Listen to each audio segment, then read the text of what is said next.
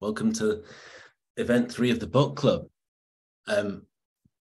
People will still be popping in, I'm sure, as we get started here, but I thought I'd begin with the introductions to today's event. We can move on to our discussion. So, my name is Stephen Young. I'm an associate hang on a second, associate professor. I almost forgot that. I'm an associate professor of geography and international studies here at UW-Madison. I'm also the faculty director of IRIS NRC. We are one of the centers on campus that is funded by the US Department of Education with a mission to offer programming and expertise to K-12 and post-secondary educators, students, and the community at large to inspire informed thinking about complex and cross-regional issues in our world. You can find more information about our events at our website, irisnrc.com, and you'll find presentations and conversations with artists, academics, activists, and much more. Today's event is being co-sponsored by the Havens Wright Center for Social Justice, the Center for Southeast Asia, and the Department of Anthropology at UW-Madison. So thank you to all of our co-sponsors. Claire will be running the tech today. She is in the control tower, ready to help. If you have any challenges using the chat function, you can contact her. There will be a recording of today's event that we can share with people who registered but could not attend at this time. But you'll only show on this recording if your microphone is turned on to speak. Before we get to the main event, I want to acknowledge that the University of Wisconsin-Madison occupies ancestral Ho-Chunk land, a place their nation has called Dejob since time immemorial. In an 1832 treaty, the Ho-Chunk were forced to cede this territory. Decades of ethnic cleansing followed when both federal and state government repeatedly but unsuccessfully sought to forcibly remove the Ho-Chunk from Wisconsin. This history of colonization informs our shared future of collaboration and innovation. Today, UW-Madison respects the inherent sovereignty of the Ho-Chunk Nation along with 11 other First Nations of Wisconsin. So, on to today's event.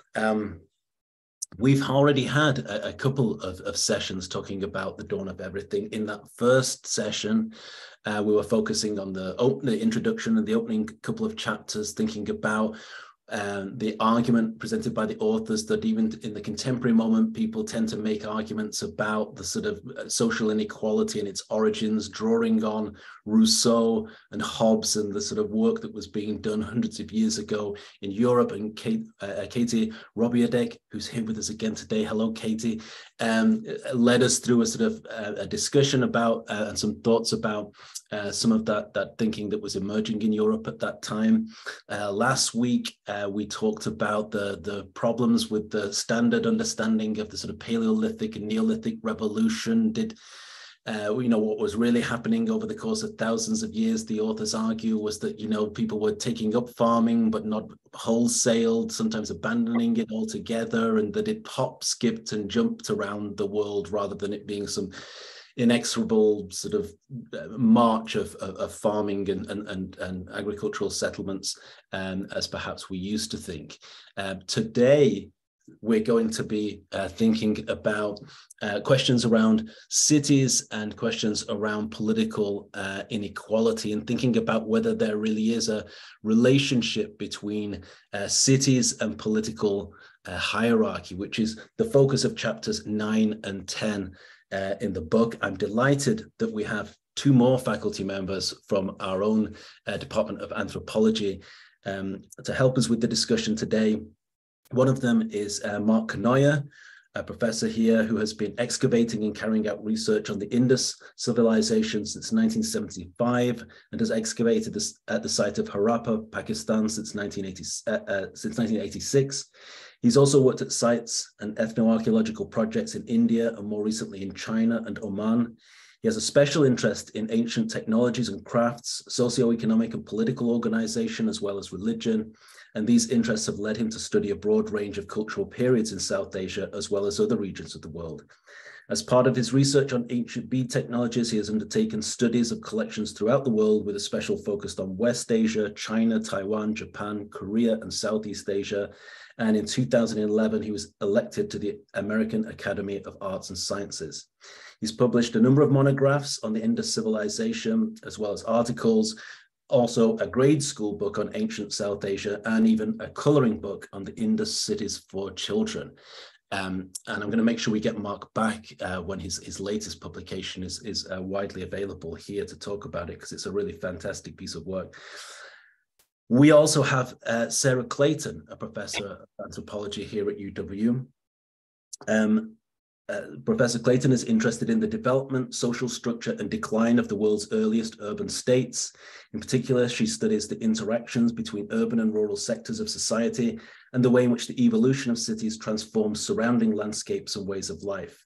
She is an active field researcher in central Mexico, where she investigates the regional organization and cultural legacy of Teotihuacan, one of the earliest complex states and the largest city of its time in the Western Hemisphere. Migration, identity, and ethnogenesis are major themes of her work, which explores the salience of social diversity in processes of state formation and dissolution. Those are our speakers. I know that last week we heard from Sissel Schrader as well, and I'm delighted that she's also here in the room again with us this week to provide more, I hope, insightful comments and thoughts on this section of the book that we'll be reading. But for now, let me say by way of introduction that about 18 months ago, just after The Dawn of Everything had come out, I was reading the New York Review of Books, and there was a review in there by Kwame Anthony Appiah, in which the work of Mark Kanoya was being discussed and debated in terms of wrangling over the interpretation of the evidence in one section of the book. And at that moment, when we started thinking about doing this book club, I thought I'd be really interested to know what Mark makes of this text and some of these points of controversy. We're about to find out. Welcome, Mark, and thank you so much for joining us. Thank you, Steve, for inviting me, and also thank you everybody for joining. And I don't know how many of you have read the chapter in great detail, but basically chapter 8 is talking about early cities. And this is a topic that's quite complicated, and it's something that people have been talking about for a long time. One of the, I think, big issues that I have with this book, I mean, I bought it immediately when I heard about, somebody emailed me and said, your name is in the New York Times review, da, da, da, da. So I had to immediately buy the book and start reading it. And I'm not going to go to all details about the issue. I think the main thing to think about is the authors have tried to question some of the Western perceptions of how early Western archaeological perceptions of how cities were conceived. And these were based on biblical concepts and things that were embedded in Western academic thought about from Greek and the earlier biblical concepts of what a city was. So many people think of Jericho as a city because Joshua walked around the city walls and they shouted 3 times and the walls fell down. Well, in my opinion, Jericho is not a city. It's a small town. A small town is a part of a larger urban landscape, but Jericho is not a city. It was a village, eventually had a wall around it, and it became part of an urban complex where Jerusalem was the main city, but Jericho was a small rural town that was linked to a city. So when we think about cities, one of the first things I have to discuss in this concept is they present cities, but they don't give a definition of what they think a city is. And a city is a very complicated term, and everybody in the world defines it differently. So we as archaeologists, when we talk about cities, I'm excavating a city called Harappa, and I'm trying to find out when that settlement became a city. I have stone tools that date to 10,000 BC, which were on that.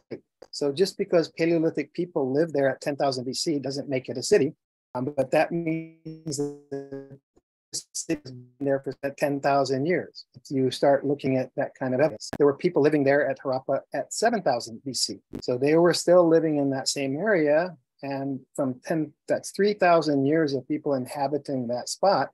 We have a village there at 4,000 BC. We don't know how big it is, but we know that that village expanded to over 10 hectares. How many people can fit in a 10-hectare area? And these are the issues that they talk about in their book, but they don't discuss how archaeologists identify population density. And we know that that settlement eventually split. Why does a village split into two sections? And what are the political events that happen that cause it? When a village splits in two sections, I see that the beginning of hierarchy. So it's not a big settlement, but when it splits, it begins to expand. The split off section expands larger, and now you have two 10-hectare regions right next to each other, but they're sited. And so when you have a lot of people living in one part of the site and a lot of people living in the other part of the site, it suggests that there is a diversity of opinion about how we organize our space, how we deal with each other. And we don't want to live together, but we're not enemies. We're not going to kill each other. So Harappa, we can see that whole process. And Harappa is one of the only sites in the world where we've been able to see that from 10,000 BC to 7,000 BC to 4,000 BC to 2,800 BC. And at 2,800, they built a wall around those two separate villages. The walls were built around the villages, but they were within a stone's throw of each other. So these walls were clearly not for defense, but they were to control and limit people's access. None of that's discussed in the book. All of that has been published since 1996. So they had the opportunity to read it, but none of it's discussed in this book at all. So they looked at an article that I wrote in 1998, which was a general textbook for an exhibit that I had here in Madison. And then they looked at some other articles that some people wrote, including somebody who argued for egalitarianism in Indus cities. Egalitarianism in Indus cities has been argued because the cities had equal access to resources throughout the city.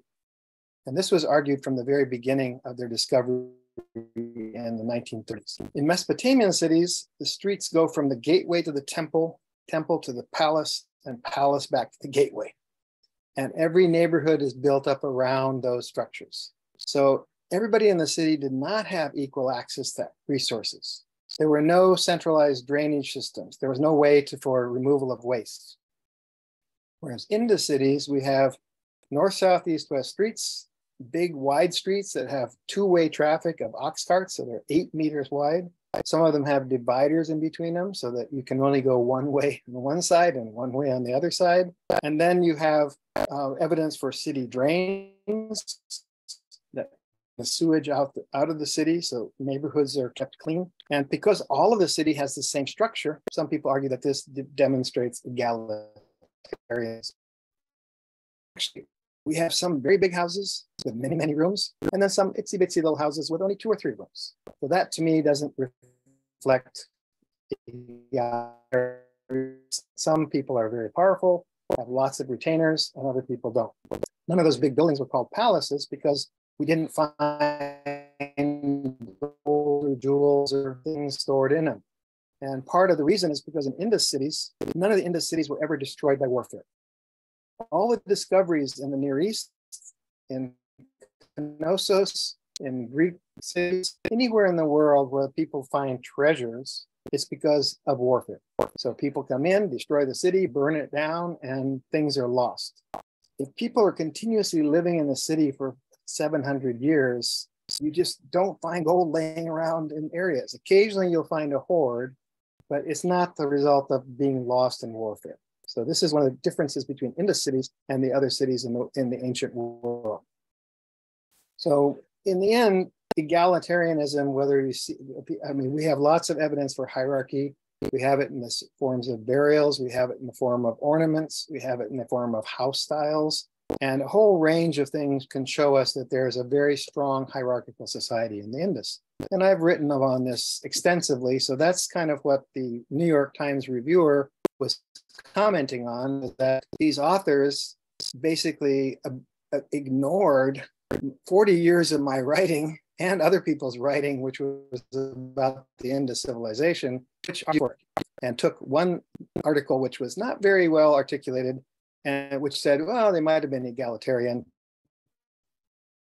But then again, we know that early cities had a general population that helped to reinforce the structure of the ruling authority.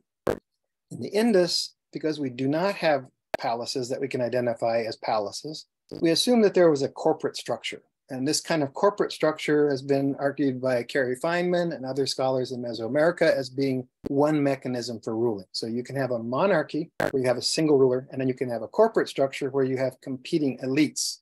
So in the Indus, we've come at that from a different angle, where I argue that the elites are merchants, landowners, and ritual specialists, three categories of people who would have power over something, economics, ideology, or some aspect of subsistence. But we don't have evidence for military control and military power as being used as a form of integration. So in the Indus cities, I argue that we have a dispersed authority that was competing for power and changing. And people may have been members of the city, which they become citizens. But I doubt that people who were living outside of the city were wealthy enough to come in and just buy a house anytime they wanted to. So egalitarian means that I can come in there and I can settle when I want to. Because you had to go through a gateway. Sometimes you had to go through multiple gateways to get to certain areas in the cities. And that would mean requiring people to pay taxes or to conform to some of the regulations of those urban centers. And probably one of the most important features of Indus cities that people often forget is that when the ruling elite of Indus cities no longer had power, all of the symbols of their power were basically obliterated from Indian history. Okay, so ruling elites of Indus cities used a unicorn motif on their seals. These were this motif for probably the tax collectors and the people who were monitoring. The unicorn disappears at around 1900 in Indian iconography. It doesn't appear in later iconography at all. It continued in Mesopotamia and spread to the Mediterranean and eventually to Europe, but it was not used in South Asia. But the Indus people invented it. They used it for 600-700 years, and then it disappears. They developed certain types of seals. Those stopped being used. They developed a writing system. That stopped being used. People do not just immediately obliterate the memory of a ruling elite that's been there for 700 years unless they had a problem with it. That's really controlling in a very authoritative way, and definitely in a hierarchical context. And so that's one of the strongest arguments that I have, that the Indus cities were hierarchical and that they were maintained rigorously by a very strong social system and ideological system. And when the rulers who were controlling that were no longer able to sustain it by agriculture or other mechanisms, people walked away and people forgot it, and they did not want to remember it. In fact, there were 1,000 years of proscription of writing. So the Vedic culture forbade writing. They did not allow people to write for 1,000 years in South Asia. And it wasn't until 1,000 years later that writing starts being used again. They knew that there were writing exists. There was writing in Arabia, there was writing in Iran, there was writing in Central Asia, but they did not want to use writing. And so they were clearly opposed to the writing because writing linked that to the earlier Indus elites who were using writing as a way to stamp goods and to control. So these are some of the interesting things that I wanted to present, to think about the context of some of the things that they discussed. And, you know, if people want to talk about cities, that's another topic. And I'm sure that Sarah has her suggestions or comments based on the area of Teotihuacan, because they talk about Teotihuacan in much of the same ways that they talk about the Indus and Mesopotamia, which is, to me, kind of superficial and kind of smoke and mirrors, dropping names, talking articles and resources that very, very few people would have access to. But they are important, they're interesting. But when you start digging in with the archaeology of those regions, everybody knew that Mesopotamian cities had a public that had an opinion, that didn't always like things, ruled for a short period of time, and they were usually overthrown. And, you know, monarchies were short-lived and empires were short-lived. So 200 years, I just lectured today in my intro class about Sargon of Akkad. He took power by warfare. After him, his son ruled for a while. By the time his grandson came around, boom, the empire was gone because they could not integrate that large area for a long period of time. So that's kind of my spiel about some of the things that I think were interesting and brought to mind when I read the chapters. I'm not sure what you want to do now. Yeah, that was fantastic. Thank you so much. Before we open it up for general comments and questions, I'll hand over to Sarah for your thoughts, Sarah, on particularly in terms of the treatment of central Mexico in the book. All right, thank you. It's nice to be here. I'm excited to be part of this conversation. It's such a pleasure to see all of you and to see some of my colleagues from anthropology. I actually didn't know that most of us in our archaeology section in our department were participating in this until I just looked the other day at the sort of promotion for this on the website. So that's so fun to see. So I will say I am enjoying this book, meaning I admit that I haven't finished it. It's impressive, it's ambitious, it's sweeping, and still manages to be pretty detailed. So I can say, you know, I've been working at Teotihuacan, focusing on Teotihuacan and Mesoamerica for over 15 years now. And so my attention went pretty directly to that chapter, and that's where most of my comments are going to be focused. But you know, reading that, I expected to find a lot to criticize, and I did, of course, right? There's a fair bit of cherry picking in there, a bit of relying on outdated literature, similar to the situation for the Indus discussion that Mark was relaying a moment ago. But I want to start, instead of going right into the criticisms, I want to talk about what I appreciate about this book just really quickly, and then we can dive into these bigger issues. But I think it's something to celebrate and really refreshing when a book about archaeology, especially one this dense, manages to spark the interest of a broader public audience. I think that's wonderful. And what I like about this is that it conveys the excitement and the potential of this discipline for really addressing some of the big questions we have about our human history. Because I think all too often, many people, when they're exposed to archaeology, it's kind of presented as a sort of series of isolated discoveries that are interesting and cool, you know, like the oldest rock art or the earliest canoe in the region or a cache of weapons, you know, and this is all fascinating, but the broader implications don't come through all of the time. So I think the general public often doesn't appreciate that we are building information that helps us to understand our human story rather than just discovering neat things. And so I just want to say that that archaeology is helping us to understand our major transformations in our human history and why it is that we live the way that we do.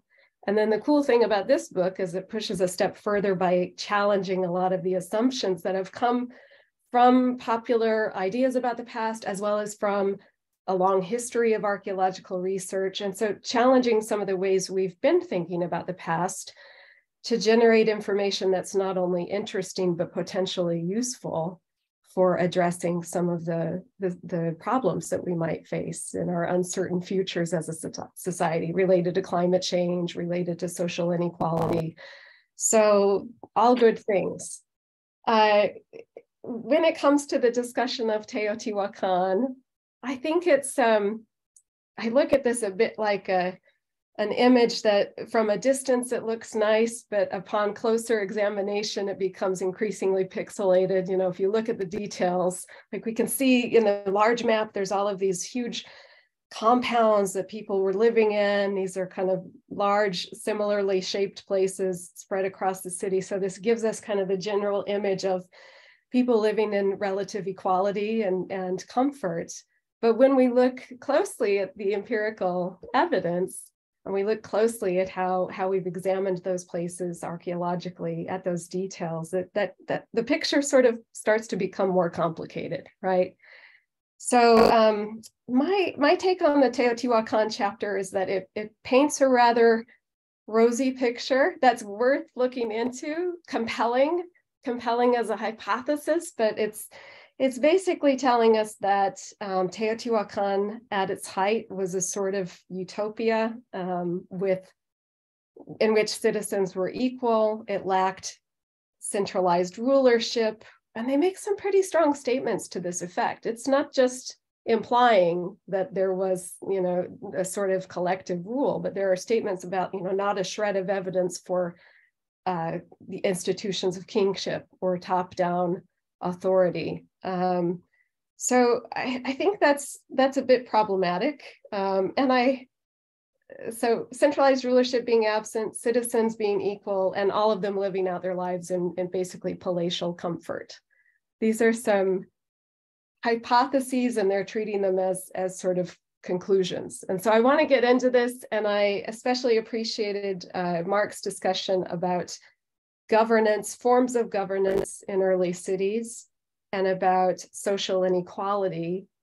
And I'm hoping to hear from, I'm interested in sharing my thoughts, but I want to hear from everybody else here what their thoughts are about how archaeologically or historically, perhaps based on multiple lines of evidence, we can begin to understand and reconstruct the situation in different societies in terms of social organization, how it shifted through time, and social inequality and political organization. So governance especially. There seems to be a desired narrative here of relative egalitarianism, which is a lovely idea. And I think it's worth, I'm not completely dismissing, by the way, the idea of collective forms of collective governance. But we also can't be dismissive of evidence to the contrary, which I think is something that Dr. Knoyer was pointing out very effectively a moment ago. So I guess I'll leave my comments there and hoping to just kind of open it up for discussion and questions around those themes: urbanism, governance, and social inequality. Thank you so much, Sarah, for those thoughts. I'd love to hear, Cecil, if you would be willing. You did so much of the work of guiding us through the chapters last week, for some thoughts on this question in the book as well, though. So let's go to you next, and then also, Claire, you can open it up so that people can start to unmute. But Cecil, welcome back. One of the, I really liked what my colleagues had to say about the importance of really looking closely at the archaeological evidence. And as they, especially as Sarah was talking about sort of the map of Teotihuacan, we as archaeologists present city layouts or community layouts as if everything that's represented on that layout was in use and existed at the same time. And that can give a false sense of complexity, hierarchy that may not be really the case. And that's why it's so important to really look at the archaeological evidence for the use of the different areas within the community. Are they really all contemporaneous? Or do you see, is some of this idea of equity or lack of hierarchy because all the architecture looks the same? Is it more because it's the same people building the same kind of architecture in different parts of the community?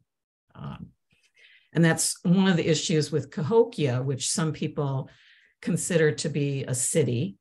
Certainly, 15,000+ people living in the community at one time. That city gets mapped as if all parts of it were in use at the same time, and yet the archaeological evidence clearly indicates that's not the case. And it even indicates that some mounds went through periods of being ignored, not used at all, and including Monk's Mound, the largest earthwork north of Mexico. And so really paying a close attention to the way in which a community's occupation history changed through time, its occupation evolved, is important to deciphering the complexity question. Thank you, Cecil. So at this point, I would simply say to everybody else in the room, Lord knows I've got my questions, but we don't want to hear from me yet. But I would invite anybody who is here with the comment simply that we have access for another 30 minutes to some incredible expertise from different parts of the world to offer your own thoughts, your own comments, reflections, and also to maybe propose some questions that we can collect and think about in the remainder of our discussion. Yes. Oh, sorry, Sarah, was there something you wanted to say? I just, I wanted to comment on Cecil's reference to the map and how this gives us the idea that everything was occupied at the same time. I think that's just so spot on. And the other thing I think that maps do is kind of give us the sense, like the Teotihuacan map, that's a famous map. It was made in the 60s. It's been reproduced so many times. It's constantly being published. So it gives us a sense about knowing a city, knowing a settlement, that I think a sort of false sense of security in our knowledge, in our state of knowledge of what these compounds look like. They're little squares on a map. There are 2,300 of them at Teotihuacan. And just to give you an idea of our sample, I would say it's 1% in terms of extensive excavation. Perhaps 20 of these have been thoroughly excavated. That's our sample. That's a really small sample. There's so much work to do. So even though that map is reproduced so often, there's still so much about that city that we don't know. And kind of following up on that point, one of the reasons I think that these living conditions at Teotihuacan are described as palatial, and that the understanding is that most people lived in comfortable palatial places, is that archaeologists have mostly, at least starting in the sort of mid 20th century, have mostly selected palatial complexes for excavation. So, and specifically at Teotihuacan, the early history of excavation, extensive excavation of living complexes, living residential compounds, was the pattern was to select places that had evidence of beautiful mural paintings. And so the result has been to view these places as sort of equal in their quality and their beauty, and as very comfortable places. And this, so our knowledge is really a product of the ways we've conducted archaeological research, and that's changing now. We're revising our views. The other point is that we have tended to focus on compound architecture there because it is so visible. We see the remains of concrete and stone and mounded remains on the surface, fragments of pottery. There were insubstantial structures as well that have received far less attention and are not mentioned in this chapter at all in this book. So structures that would be more ephemeral, more difficult to detect archaeologically, made of wattle and daub, so a combination of mud and wood and reeds, made of adobe. It's been estimated in more recent research that like a significant minority of this population lived in these insubstantial structures. But if we just don't consider them, then it looks like everybody's quite comfortable. So it really gives us a skewed view of what life was probably like within this city. And I know we've got another comment, so I'll stop there. No, thank you, Sarah. Jennifer, you should be able to unmute yourself. Yes, thank you so much. And thank you for bringing together all of this expertise to talk about these issues. My own archaeological experiences in the Middle East, and I work, some of my research is on the site of Uruk, the first city in Mesopotamia.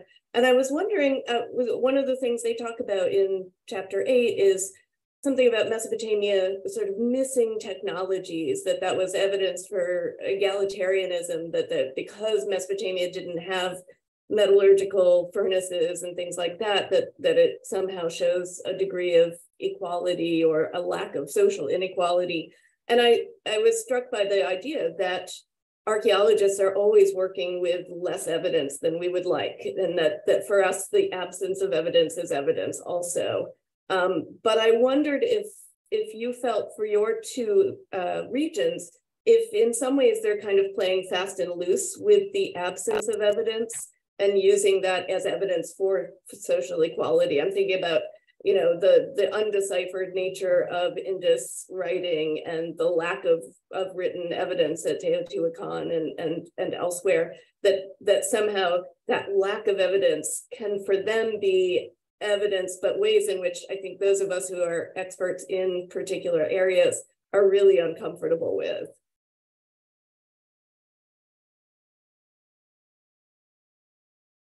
Thank you very much. I totally agree. I mean, they do briefly say that the main excavations in Mesopotamia were obviously palaces and temples, and nothing has been excavated outside that region. But we do know from surface surveys that there are furnaces in various parts of the sites. We know that there's lots of craft activities. In our work at Harappa, we specifically focused on finding those places and excavating them. So we were able to fill in that data to show that there are different areas both within the walled sector of the city as well as outside the walled sector of the city, which unfortunately, you know, these concepts of why are so many people living outside the wall of Harappa? We have clear evidence of structures of what we'd call caravanserais. So if you are living outside of a city wall, there's a reason. You either don't want to pay taxes, or you can't afford to live inside the city, or you're excluded because of your ethnicity or because of the fact that you have, you know, livestock and other things that are not allowed in the city. So there's many different reasons for why people live inside of a wall and outside of a wall. And clearly, people living outside the wall are at a different status than people living on the top of the mound that get a fine breeze every day and don't have to have the smoke from kilns and furnaces and burning dung in their backyard. So these are important differences that we can see as we excavate the site. I mean, in terms of even people living in the city, our excavations at Harappa were able to show that some parts of the city were basically abandoned while other parts were being renovated and built up. I have the entire carcass of a cow sitting outside of a person's house, rotting on the street until it got buried with garbage. Nobody's living in that house. That's why somebody threw a carcass of a cow in the street. So clearly that neighborhood was not being occupied at that time. And then eventually somebody paves it over and lays a new drain and makes a nice neighborhood. But that was, you know, hundreds of years later, probably, or at least 100 years until this got covered up with debris. So those are fluctuations within a walled area. So even when you count how many walls and how many houses are in a wall, you can't estimate population. It's really hard to define how many people live within an area. Alberto, did you want to, and we can return to any of these questions, and of course, as we're going through, but Alberto, would you like to add something? All right, yeah, thank you. I mean, first of all, I commend the Iris NRC for convening this book club. I'm enjoying it a lot. I haven't finished the book, but I think it's a very good initiative to do this. But it's just a question, is more out of curiosity. The authors slip a sentence here and there about shamanism and psychedelics and this, but they don't go there. Like, for example, the one of the murals in Teotihuacan in Tepantitla. I mean, it seems to be evident that the widespread of mushroom was there. When they mention Chavin de Huanpar and Tiahuanaco also mentioned the Ana delantera, the plant, and Vilca and others. But again, they don't go there. And I again, sort of out of curiosity, what's the state of the art of this, thinking of the role of these other states of consciousness and shamanism in creating structures of governance? So it's just that's what I wanted to ask. Thank you, Alberto. And Mark, would you like to add something before we go back to our guests? Yes, thank you. This is a wonderful series. I appreciate it. You're organizing it and having these archaeologists involved. I wanted to focus on what in chapter 10 is I think I've read the entire book, so I think it's the main theory that they're developing, that there are three ways that civilizations arise and then become oppressive. And that involves the charisma of heroic leaders, sovereignty emerging through that. And then also the control of knowledge with administrative system and the control of behavior as well. So I'm wondering if those three factors that they're developing, how they relate back to the hopeful evidence traces that they find of alternatives, or even, as they say, playing with these three in alternative ways, and especially how that might involve evidence that they briefly mention, for example, with the Moche in Peru, of female leaders, and yet there's still evidence of human sacrifice. So is there evidence in any of these areas, or maybe others, that alternatives emerged, even if they didn't survive, of more egalitarian systems and did those involve female rulers with different ways of ruling? Because these authors also say that nurturing care of the dead, of the elite dead, is another way that kings become immortalized and oppressive. So, that's what's most striking to me, is that the book kind of confronts our desire, it elicits our desires for alternatives, like a more egalitarian system in the past somewhere that might arise again today, or more female rulership against the patriarchy.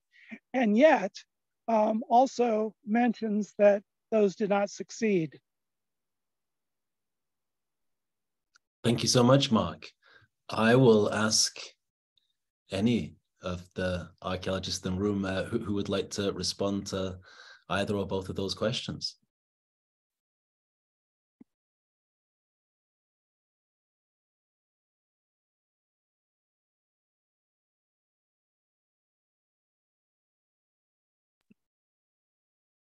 I guess I'll speak up. I'm not sure. There was so much there that I'm not trying to figure out what aspect to respond to. And there were some points that came out that I think I'd like to focus on a little bit. But just to kind of tie together the relationship between religion and rulership is not always clear. And I agree that this was not fully addressed. I'm thinking of Alberto's comments about psychedelics and shamanism and healing and how this is represented in art. The art at Teotihuacan, and indeed the entire central ceremonial precinct there, is really all about religious practices, including things that might connect to healing and psychedelics and this kind of stuff, although that's not my area of expertise. That's something that's missing, I think, in this discussion, is just the tight relationship, the inseparable connection, I think, between religious authority and political authority, and at least in that case study. Whether that relates, I'll try and tie this around to the last question, but whether that relates to gendered rulership in some way, we don't know. We just know very little, especially with the lack of written history that we can interpret at this point. I wouldn't be able to answer that question. I do want to get back. There's a comment that sparked my interest earlier about a lack of evidence, and how coming back, Jennifer, that was your comment. And one of the areas where there were interpretations made based on a lack of evidence in the book had to do with Teotihuacan. I'm very Teo focused, as you can tell. I know there were other case studies here, but that's what I'm bringing to the discussion as my background and expertise. So I wanted to highlight this. The authors, I think, seem to fixate on the lack of representation in art of a ruler, the lack of portraiture. So there's that lack of evidence that they're running with, and then interpreting that to mean a lack of the institution of kingship. And I don't know how many of you have been to Teotihuacan. In fact, some of you have your cameras on, so I can ask whether you've been there in person. Alberto, I know you have. I know that my student, Fernanda, my advisee, she's here. She doesn't have to raise her hand. I know she has stood there. Yes, a lot of you have been. Yes, hi, Fernanda. So the reason I bring this up is that I have to ask, if you've stood there at the foot of these massive monumental pyramids, in the heart of this civic ceremonial core, surrounded by temples, dozens of temples, altars, temples, massive pyramids, and painted with murals, you know, showing these religious scenes, these scenes potentially of shamanism and healing and all of this. Has anyone stood in that spot and imagined a lack of rulers in that place? I think it would be so hard to convince any reasonable person standing there at the foot of all of that awe-inspiring monumentality. And it'd be hard to convince them that no, there were not kings here. There's no top-down authority. What do you think? Fernanda, Alberto, I mean, does this strike you as, does this kind of counter your impressions, your experience of the place when you've been there? No, I mean, absolutely. It's overwhelming. And you just imagine what would that be at that time. I mean, even the descriptions from the conquerors when they encounter, Tenochtitlan, not Teotihuacan, but it's this marvel to these structures, and obviously the presence of something bigger that sort of oversees that is evident. I think. I don't know, Fernanda, if you want to add something. Actually, Alberto, yes, you mentioned something really important. And, you know, when we think about the reverence that the Aztec Empire had for the Teotihuacanos and how they modeled a lot of, you know, the way that they viewed their society and how they developed it itself, if they were in awe of Teotihuacan itself, then the way that we see it today, and, you know, the colors are not there, and a lot of it's missing, but at its heyday, I can imagine that you don't need to have constant statues of all of the rulers everywhere for you to know that that was such an important place, and that they were very much, you know, the essence was very strong of the rulers. And I think the monumentality would speak for itself as far as, you know, them having such admiration and the representation for those rulers themselves. So I think just like when we see the ethnohistoric text of Cortés walking into these, you know, to Tenochtitlan, and he expresses such beauty and awe, I think we can also say that might have been happening also in Teotihuacan as the Aztecs arrived at a city that was already abandoned. So I think the representation was there just because we don't have it. I think the essence of the enormous, you know, area and what it expands to, I think that speaks volumes of the rulers, and knowing Mesoamerican societies, religion was so intertwined, and ideology was such a heavy force that I think it's good to assume, you know, that they did have such a strong connection, but the monumentality itself, I think, speaks volumes of that. I guess what I'm seeing here too is that there is a prioritizing of figurative art and portraiture of rulers over that monumentality, over pyramids. And in the case of Teo, over the evidence for really impressive public works, like, you know, engineering a new course of 2 rivers through the city, also the presence of a military. We know there's military might, we know there's monumentality. I'm wondering why we need, maybe this is a very limited view of what constitutes evidence of kingship, of rulership, why we need the pictures of kings. And in fact, when we look cross-culturally, so Inca Empire, for example, we know there from histories, there were named kings, that these kings were considered to be divine, and they weren't represented. There was not a tradition of figurative art in that context. And in fact, you know, where we have the representation of rulers in Mesoamerica, the Maya lowlands, for example, there's this tradition of representing rulers in art and all of their achievements, but we might wonder whether that's not a strategy for legitimizing and fortifying their authority for individuals that otherwise don't have limited actual power, right?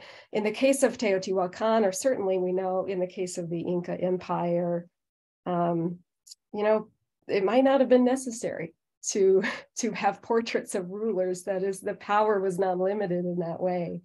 Also, if a king is divine, I mean, truly divine, we have to think about perhaps a deliberate avoidance of representing that individual in art. Maybe, a prohibition against it. Maybe it's a form of desecration, or maybe, especially in the context of animistic worldviews, in which sculptures, statues, stones are animated, that would be too potent a force, right? Too powerful to actually depict a divine ruler. So I just think they lean way too much on that. Anyway, that's lots of comments. I'm excited to hear. Thank you so much, Sarah, and also Fernanda for stepping in there when your advisor offered you the floor. That's good stuff. So I want to ask Katie to provide us a comment, and then we'll go to Mark.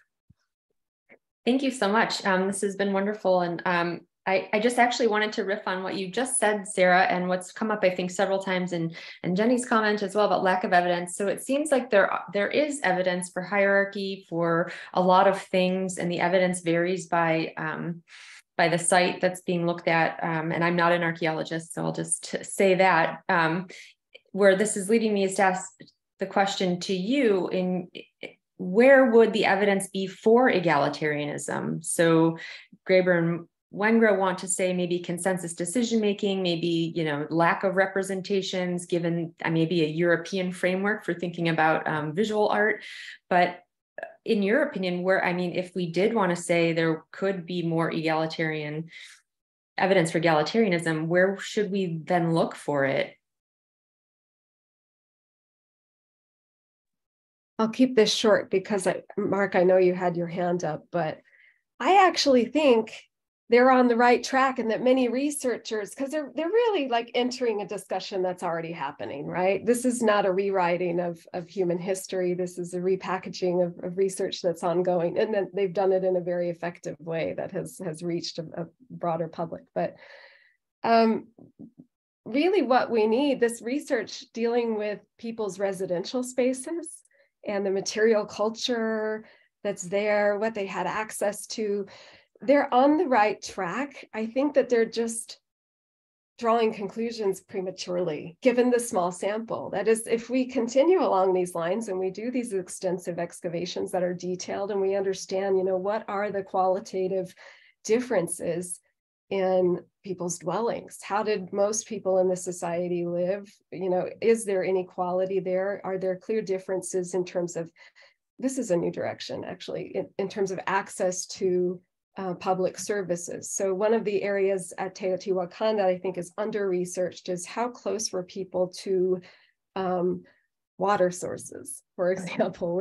How far does any person have to travel from their home in order to obtain basic things that they need to be able to get to a temple, to water, to anywhere that they might find the market, for example, where they might find the basic necessities of life. So looking at movement through cities, looking at qualitative variation in residential architecture, and especially looking bioarchaeologically at evidence of declining health, perhaps increasing infant mortality. There are hints of that research already. I shouldn't say that. There's great research already. What I mean by saying hints is that there's not enough of it, and we need more of it in order to really fully test the compelling hypotheses that these authors have I don't want to say they've come up with the hypotheses, because again, I think these are hypotheses that have been discussed. These are research ideas that have been introduced by archaeologists working in these areas, but they've brought attention to these really interesting questions about egalitarianism. One more quick thing too, I think that they're kind of painting this as two options. That is, either there's egalitarian societies or there's totalitarian rule, right? I think that there is, Mark, maybe you disagree, but I feel like we can look at a continuum where we have more collective kinds of governments, and then on the other end, we have more authoritarian kinds of government, right? And figure out, where does a society fit? I don't think it has to be this kind of dichotomy between the two. So I'm saying that with Teo, at least, and probably in other cases, I think there's room to envision people's participation in governance, like the existence of district or neighborhood councils, and have that not totally conflict with the idea of a sort of king or a ruling institution like a king or something along those lines. Mark, you had something to say there. Thanks for being patient with them. No, I actually wanted to ask you to follow up with that regarding what was mentioned before, I think by you and others, the monumentality of Teotihuacan. I visited decades ago, but I was impressed by it too. However, Graeber and Wengrow, they focus on a period around 300 AD where they say there was a shift toward egalitarianism, evidenced by the burning of the Temple of the Feathered Serpent, and yet that didn't last. So the earlier building of the Great Pyramids and a more perhaps hierarchical or even patriarchal society seem to, according to them, or they're looking for this evidence, has the possibility of shifting toward egalitarian, but then that being lost. So you're the expert. What did you think about that argument? Thank you so much, Mark, for the question. I do want to make sure that we get back to the other Mark, though, Mark Neuer, because I've been trying to bring you back in, Mark, for a few minutes. Please go ahead. Yeah, well, I'm going to address the same thing that Mark Pizzato just brought up. But the point is, and there's a question by Greg in the chat, which is addressing the same issues, is can you have a city that is egalitarian? And my opinion, and the opinion of most people who study ancient cities, argues no. A city, by its definition, is hierarchical. It is multi-ethnic. It's multicultural. It includes many different classes. Child's definition of a city is that it has different classes. So you cannot have an egalitarian city. Now, people can choose to participate in that hierarchical society when they walk through the gates, but they can also leave. And the people who are leaving are the people who don't want to be a part of that hierarchy. So they're the herders, they're the traders, they're hunter-gatherers who decide, I'm going to go live my egalitarian lifestyle out in the fields. And then when I want to involve myself with the hierarchy, I come through the gateways, I pay my taxes, and I sell my goods. So cities themselves, in my opinion, cannot be egalitarian. It just doesn't work. And there's no evidence that they are, because when you have that many people together in one area, you have to have some kind of hierarchical order, and that's what the state does. So the definition of the state, a state keeps the order of hierarchy vertically, and it keeps the interaction beyond kin networks, which is horizontal. And so when you have more than a certain number of people that are not kin related, you have to have some kind of political organization to do it. So anyway, that's my opinion, and I think the opinion of many scholars, that there is such a thing as an egalitarian civilization. The word civilization means people who are members of a city. So civilization, if you're just going to term it any group of organization that is not urban, it's fine, but it's not an urban civilization. So that's just the main thing that I think we have to consider. And yes, there is community participation. There are people voting with their feet. There are people voting with their politics, with their economic power to remove authoritarian rulers, and it fluctuates. But over time, people living in large concentrations need to have that kind of hierarchy. It just has to happen. Thank you, Mark. Oh, we're at time. Would you believe it? I mean, that was a really wonderful discussion. Gosh, I need to go back and read it again now, don't I? Now that I know more about archaeology, on my path to formal affiliation with your great department over in anthropology there. I will simply say, one, that this book club series reaches its thrilling finale next Wednesday. Nam Kim's going to come back in, and also to Mark Pizzato's point, I know Nam has some thoughts about chapter 10 in the book. We're also going to be joined by a historian who is going to talk about it from the perspective of like what might a historian and sort of someone who's very involved in sort of public scholarship make of some of these conversations and the contribution of the book as well. For now, it simply leaves me to say thank you to Mark and to Sarah for joining us today and for sort of driving forward this conversation, responding to people's comments. Thank you to Sissel and Katie for coming back and adding to the conversation again. Thanks to everyone who showed up. So in many cases for a third week in a row to talk about a 600-page book of archaeology. Hey, who knew? Who knew how an intellectually vibrant place we are? Thank you, everybody. And I hope to see many of you next week. Thanks a lot, Steve, and everybody else. Thanks, Sarah.